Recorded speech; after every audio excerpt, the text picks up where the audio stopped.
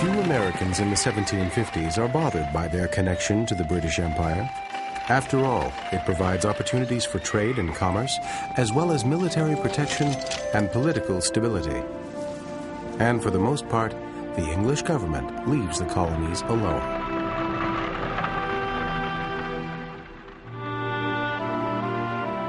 When one tries to understand the build-up to the American Revolution, I think it's absolutely crucial to think of this not so much in terms of right and wrong, and more in terms of increasingly divergent conceptions and expectations of what the imperial relationship will be like. I think the British Empire between the late 17th century and the 1760s really did evolve into a working federal state, that is, with a very significant division of power and authority between the central state and the participating colonies. And it was one that worked quite well, but never had any sort of sustaining ideology or legal apparatus that could explain why power should be divided the way it was. One discovers that there are very different assumptions behind the way Parliament's behaving and the way the colonists are behaving. The colonists increasingly see themselves as equal to the mother country. They become increasingly self-confident. Benjamin Franklin's expectation that at some point population growth in the colonies would dictate that the capital of the British Empire be shifted to North America is, I think, a sign of just how self-confident colonists were becoming about the place where they lived. The imperial authorities, on the other hand, assumed that the colonies were very much inferior, that the government in London had the right to dictate law and policy and taxation. The fact that they hadn't exercised this power very much during the first half of the 18th century didn't in any way take away from the fact that they thought they had that power. You can go all the way back to the 1630s and find Englishmen who are saying, we've got to watch these colonies, they may just set up on their own one of these days. You hardly ever find somebody who's born in the colonies who has fantasies of an independent America. In many respects, the colonists feel stronger ties to England than to each other. They rarely work together, even when threatened by a common enemy, the French and their Indian allies.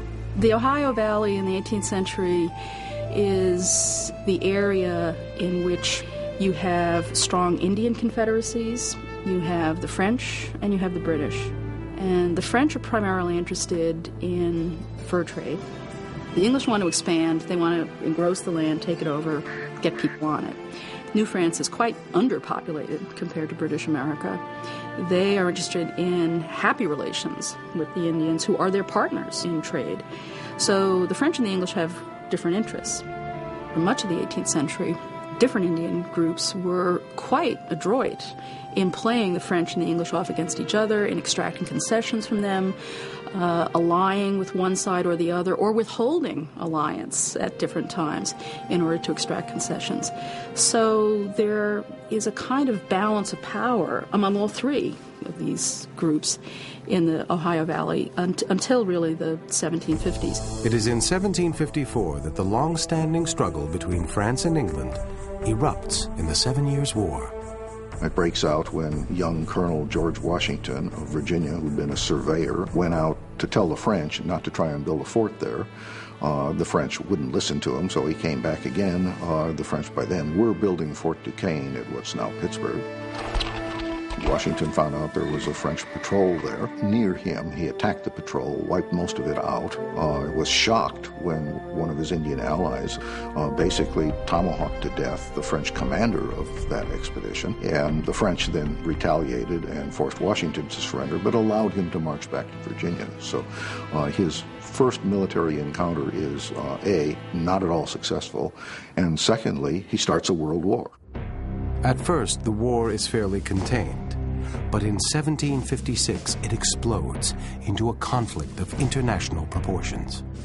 After William Pitt becomes the war minister in 1757, they do decide to make North America their main theater of operations, which hadn't been true in earlier struggles between France and Britain. So that was a new policy by the British Empire, to send ships and men and munitions and money as never before to North America, and to make their prime goal the conquest of Canada.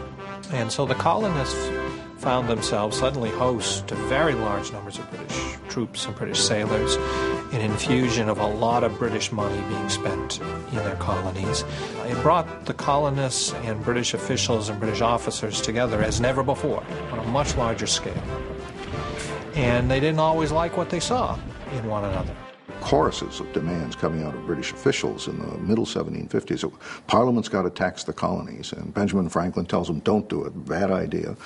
Instead, Pitt comes up with something they tried briefly in the previous war, a subsidy system, which is by no means paying for all the expenses the colonies are at for this war. But he sets aside a fixed amount of money. For the first several years, it's £200,000. And then it's £133,000. The colony governments can divide up this money in direct proportion to how much you contribute to this year's war effort. And the result is the colonies pay for over half the cost of their own military effort. For the first time, the colonists find themselves working together against a common foe.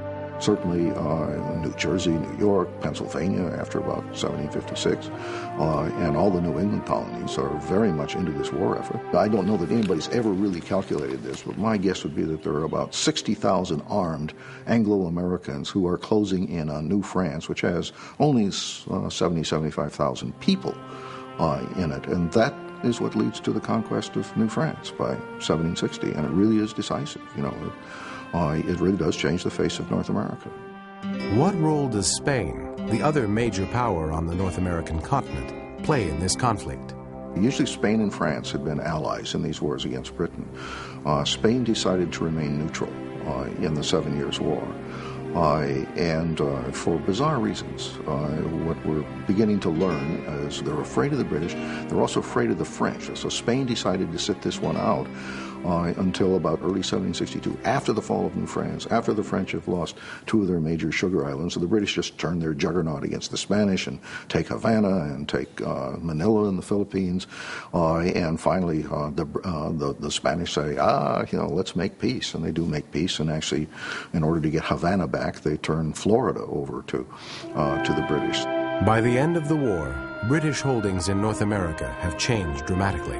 They picked up half of Louisiana. They got the half that was on the eastern bank of the Mississippi, whereas the French gave the western half of Louisiana to their Spanish allies as a consolation prize for having fought with them and lost. The British got everything east of the Mississippi and north of the Great Lakes, while the French were evicted from North America. But of course, in the great heart of North America, the great sweep of most of this geography, the inhabitants were primarily Indians, who were not consulted in this peace treaty, and who thought of the European presence in their midst, a few forts, a few trading posts, as by their permission. England finds itself at peace for the first time in more than 50 years, but it's an uncertain peace. But it was in large part their success in the 7 Years' War that created a lot of problems for them, because they gained a continent, or half a continent anyway, and it was a continent with a lot of built-in problems. The imperial authorities came away from the war convinced that they needed to solidify their huge investment in saving the colonies from the French in Canada by asserting a much clearer control over the colonies. The colonists, on the other hand, felt that they had given huge amounts of manpower, they had made financial contributions, they felt that they had earned an equal place within the empire. Again, if you look at Pitt's subsidy system, what's now 133,000 pounds a year, well, the British, after the war, are spending over 400,000 pounds a year on the British Army and artillery and Indian presence. 133 would have been something of a bargain, it seems to me, and it would have encouraged the colonists to participate actively and voluntarily in this system. Instead, they demobilize all of the provincials, decide to run the West only with the British Army. I think they have very good intentions in all of this. For one thing, they assumed that the settlers would antagonize the Indians sooner rather than later. What they didn't realize was that the Army was already doing that. And so basically the British provoke this massive Indian resistance, Pontiac's War in 1763-64, in which almost every British garrison in the West is overrun in 1763. The big exceptions were Detroit and Niagara and Fort Pitt, and they all did manage to hold out. Primarily, the Indians object to traders and settlers moving on to lands they consider their own. The British government attempts to control the situation by issuing the Proclamation of 1763, forbidding settlers from advancing into territory west of the Appalachian Mountains. It didn't actually stop people getting up and going. If you wanted to go out there and take up squatters' rights, you could do it, and a lot of people did. And in fact, a lot of people did so in order to leave behind various debts or bad marriages. Daniel Boone, who becomes famous as the founder of Kentucky, was fleeing a sheriff's warrant for debt in Virginia. The sheriff's subpoena says, gone to Kentucky, absconded to Kentucky. So actual people going over the mountains didn't stop.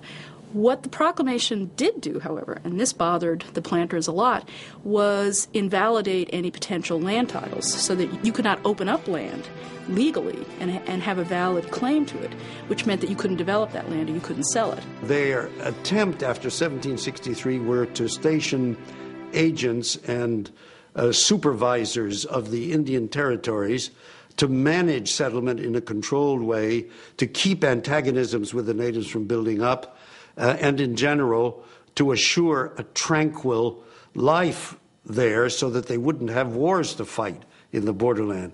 And on the whole, they failed. I mean, there was constant uproar in these areas. The British government, in a time period in which they were trying to exert many different kinds of control over North America, political and economic, as well as control of the territories, were failing to maintain control over the newly opened lands. It is in part to pay for the cost of administering this new continental empire that the British begin enacting a series of financial revenue acts in 1764. Because you're growing rapidly, your population doubles every generation. Eventually you should be able to pay all the cost of your defense. But for now, let's just start with the Sugar Act, which is mostly a tax on molasses coming from the French islands, and the Stamp Tax, Stamp Act of 1765, which is mostly a tax on legal documents, almost self-enforcing, because the act says that these documents will be of no legal force whatever unless they are printed on stamped paper. As to the Stamp Act, the first bad consequences attending it I take to be this: our courts of judicature must inevitably be shut up, for it is impossible, or next of kin to it under our present circumstances, that the Act of Parliament can be complied with, were we ever so willing to enforce the execution. For not to say, which alone would be sufficient, that we have not money to pay the stamps, I fancy the merchants of Great Britain trading to the colonies will not be among the last to wish for a repeal of it. And the question was, well, does Parliament have the authority to do all of this? And Parliament said, well, we don't see any difference between passing the Navigation Acts back in the 17th century and passing this Sugar Act tax or the Stamp Act tax today. And the colonists are saying, no, there's got to be some distinction, what Parliament can do and what Parliament can't do. But on the whole, they'll concede the power of Parliament to regulate their trade. But they do increasingly say, you can't tax us for revenue. One reason the British were so baffled by the Americans' behavior was this was a people not at all oppressed. They were much less heavily taxed than the British, than people living in Britain were. They had their own self-government. They had considerable leeway in all kinds of ways. The colonial assemblies had a great deal of power and indeed seemed to have gained in power over the course of the 18th century. And Americans, when they looked at the Americans, they thought, what are these people complaining about? They've got everything they could want. And even the Americans thought that to a surprising degree. The series of crises that mark the 1760s eventually subside. Not because of resolutions by colonial assemblies or riots in American cities, but because economic pressures force England to back down. The northern colonies, it appears, are endeavoring to adopt this scheme. In my opinion, it is a good one, provided that it can be carried pretty generally into execution. If the gentlemen in their several counties would be at some pains to explain matters to the people, and stimulate them to a cordial agreement to purchase none but certain enumerated articles out of any of the stores after such a period, not import nor purchase any themselves.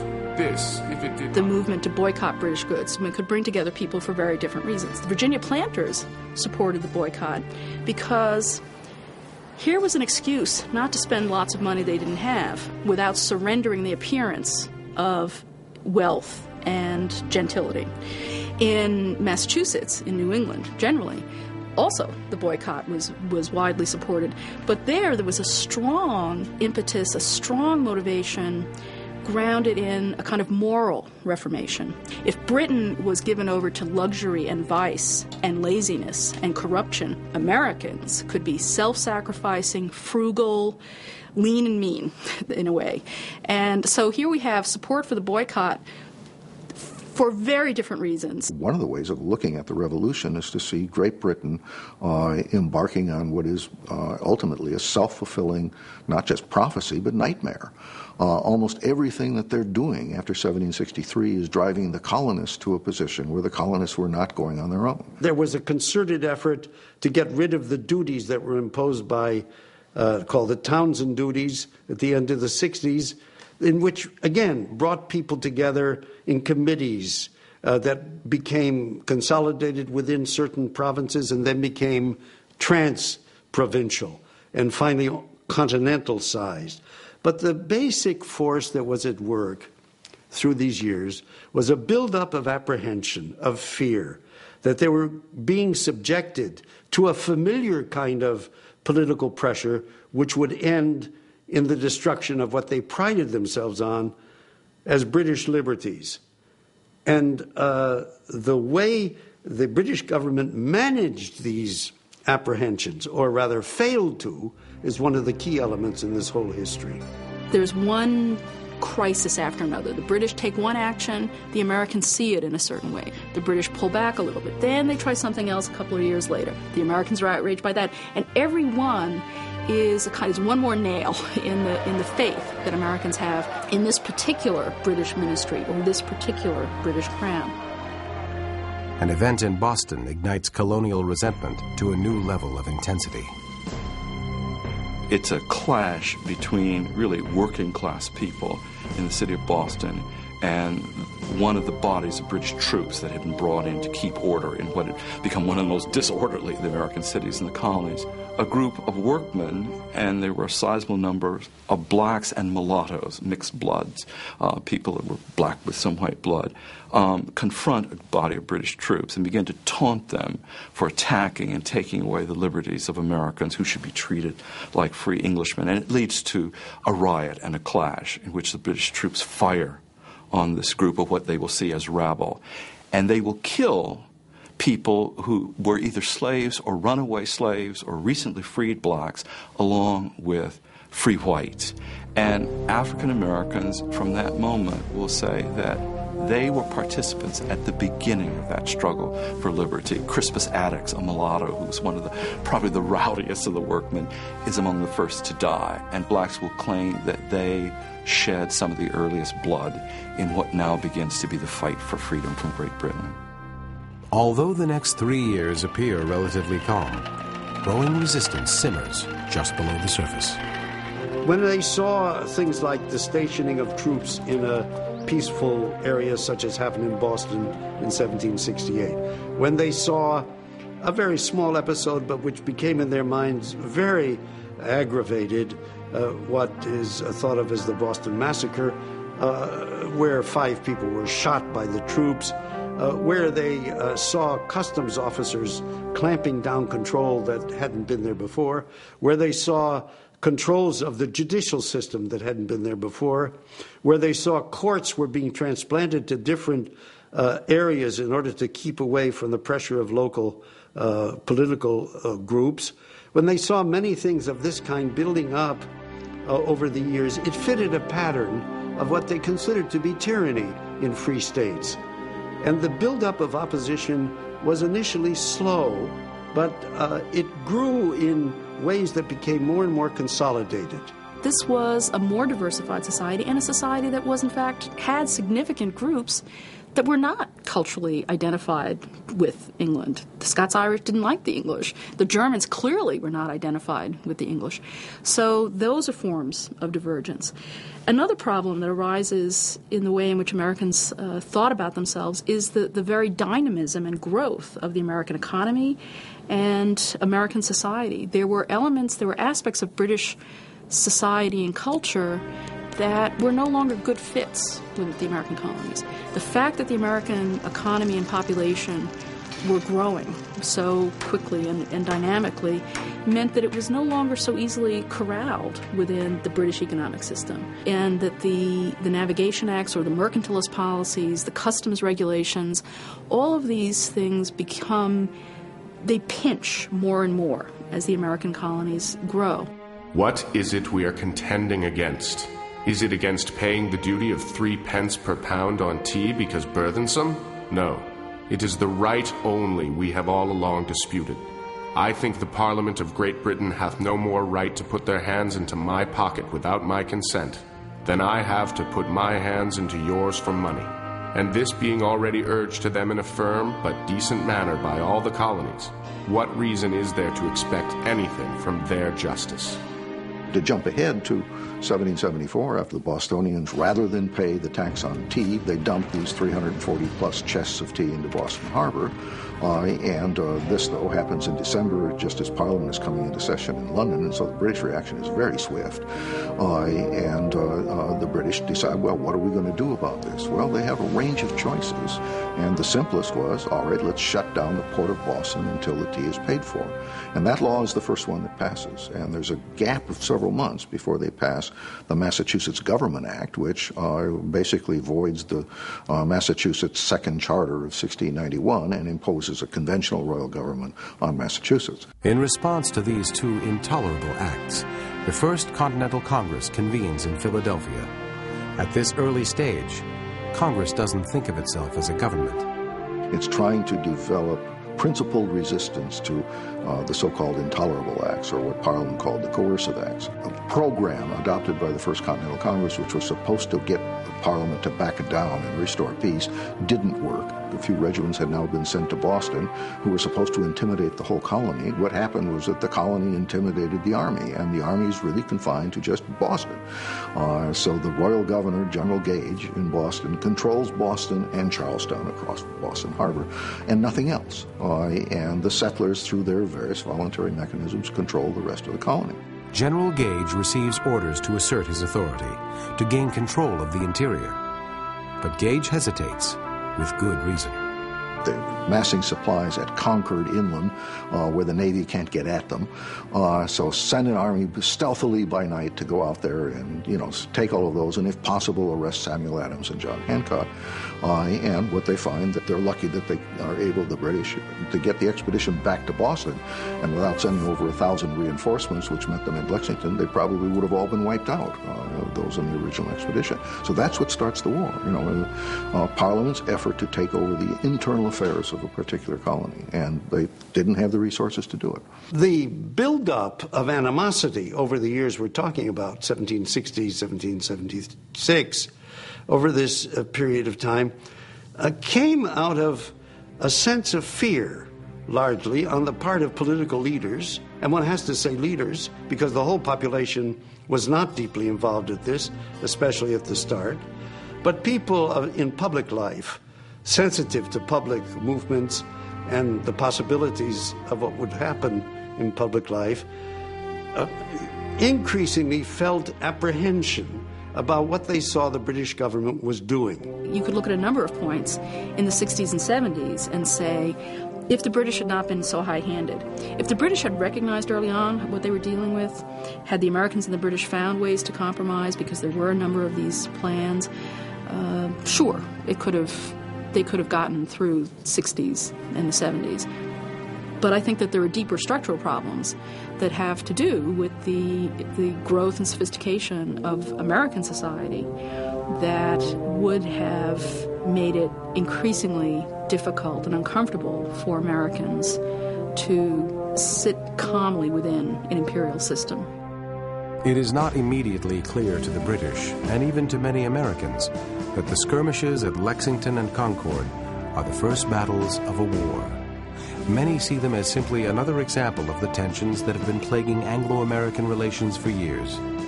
But whether or not they recognize it, the British and Americans have taken a decisive step. The war for independence has begun.